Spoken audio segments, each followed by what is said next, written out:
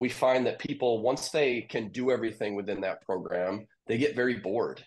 And that's why I think people are very fickle when it comes to fitness, and they bounce around to different programs. Like, hey, I'm going to do Orange Theory for a little while, then I'm going to go do F45, and then I'm going to go do a boot camp, and then I'm going to maybe just work out on my own in the gym and stuff like that. It's just they get bored.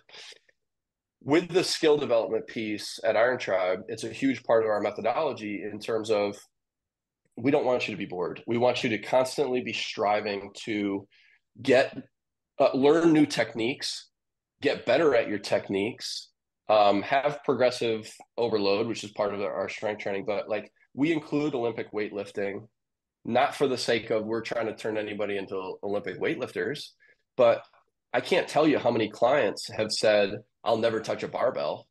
And then 4 years later, and we have clients that have been with us for well over a decade. 4 years later, they're working on their snatch and they love it.